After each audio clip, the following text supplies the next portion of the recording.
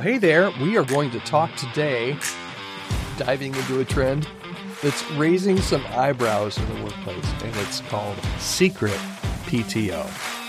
Let's talk about it today here on the Healthy Church Staff Podcast. Hi there. I am Todd Rhoades, and I am your host for today's Healthy Church Staff Podcast.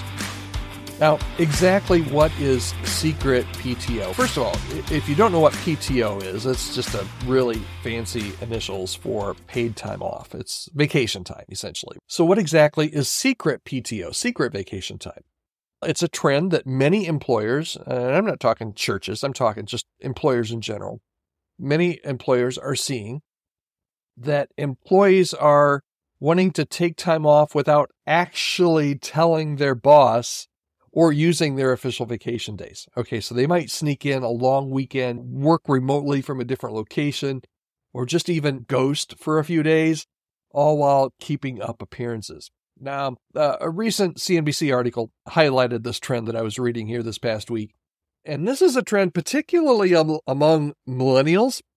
And it seems like young workers feel uncomfortable or even anxious about asking for time off. So they resort to these kind of covert tactics instead. Now, could this happen in a church? It may be a little bit more difficult because most churches are smaller, have smaller staffs. A lot of churches have staff that are fairly office-based, so it might be a little difficult to just go to someplace and on a Friday, just kick off on a Friday and just nobody sees you and you just work remotely. Some churches have some remote policies though, so it could happen. But here's the problem. This secret PTO phenomenon, and even if it's not happening in your church, here's what I want you to think about, because even if your staff can't take a secret PTO, they still may be having some of the signs that cause people to want to do this. Okay, and that's what I want to talk about. The secret PTO phenomenon really could be a sign of a deeper issue, and that's maybe a culture of overwork or burnout when employees feel like they can't take a break without facing repercussions. That's a red flag. So on one side of the spectrum, it could be they feel overworked and they need a break. On the other side of the spectrum, it could just be that they're a lazy employee. I've seen a few lazy church staff members before that just take days off or sit at their desk and don't really do anything because they're not motivated. It could be any number of reasons, but let's talk about the red flag issue.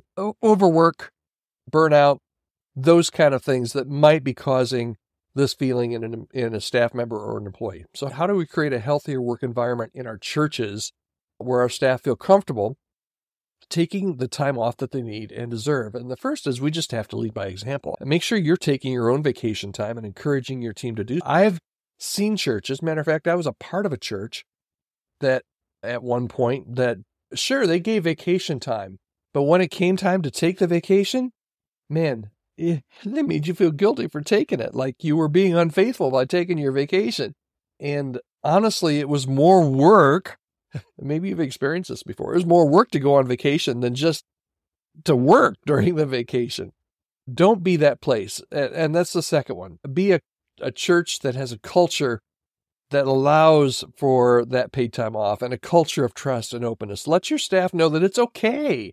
It's okay to ask for time off. Matter of fact, insist that they use their vacation time. No carryovers. You need to rest yourself and be at your very best, and you can't if you're working all the time. Make sure that they know that you value their well-being and encourage that open communication and address those concerns that they might have. A third option would be to offer some flexible work arrangements. I know this is controversial in churches, but if possible, considering offering a remote work option or some flexible schedules from time to time. And this can allow employees to take some breaks without feeling like they're completely disconnected. Two more things. Number 4, provide adequate PTO. Most churches do, some churches don't, but make sure that your church offers competitive PTO packages that allow employees to take the time off and that they need to rest and recharge. And then lastly, recognize the signs of burnout. If you're a supervisor of staff, be aware of the signs of burnout in your staff, such as increased irritability or decreased productivity.